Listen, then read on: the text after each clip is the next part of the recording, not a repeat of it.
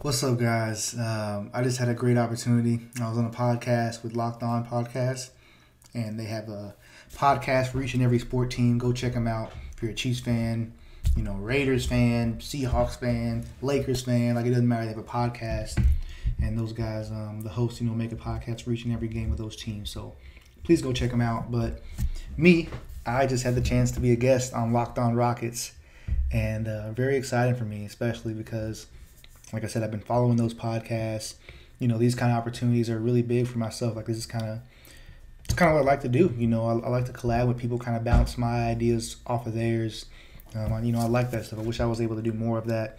And it's looking like I'm going to start doing some more collabs, both with my sports stuff and my geek stuff. So that's exciting stuff.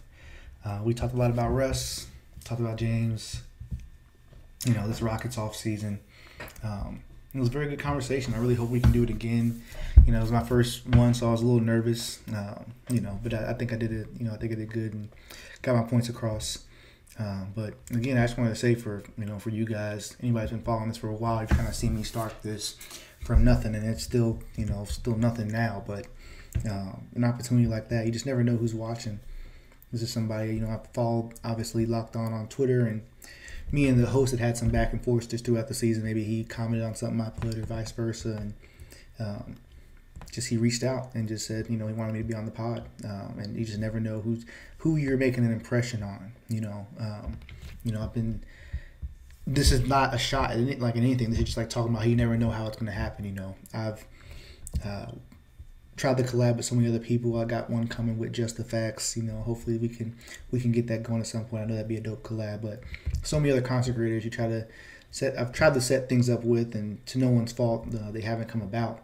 And for just my first one to be this kind of locked on experience is pretty humbling, man. Like, just because again I hadn't had an opportunity like this before. I mean, this is taking some jumps up, for me. So hopefully I made an impression on it, and we can continue to kind of have some conversations moving forward, talking about Russ, talking about things, because that's what I would love, to be able to reach that kind of audience.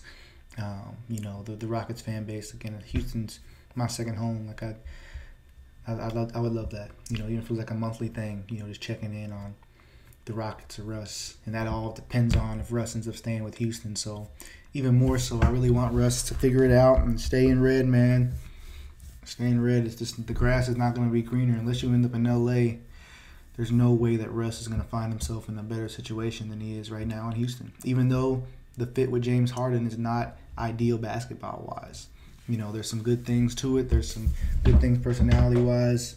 And then, them trying to hold each other accountable and that stuff. But the basketball fit isn't perfect. But even with that, the best thing for Russ is to be here, and even for the Rockets, and even Jackson admitted that the best thing for the Rockets is trying to run this back with Russ. They're not going to get anything back that's going to make them, a better team or have better title chances than they do with Russ, and just kind of piecing the roster around with what they got now. So, again, excited for whatever's going to happen with Russ, but for myself, I was just excited for that opportunity, to talk with someone like that. Jackson's a good dude.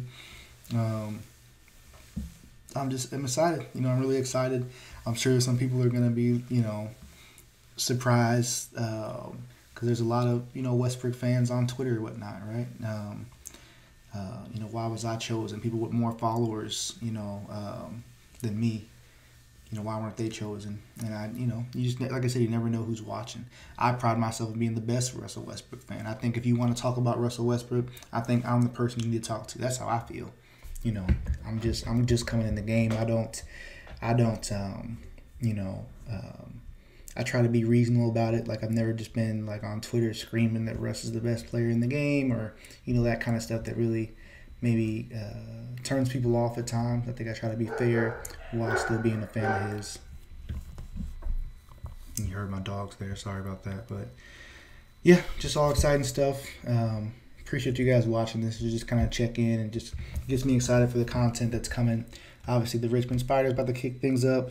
Hopefully that falls through. We got some bad news when I was recording that the Ivy League shut down their freaking winter sports. And you guys remember when they shut down last time, the Ivy League was the first conference to shut things down. So when I saw that, that got me really scared. I'm not going to lie to you. Like, seeing the Ivy League shut down winter sports is not Not very good. So, dogs are barking. I'm getting out of here. Like, comment, subscribe. Appreciate you watching.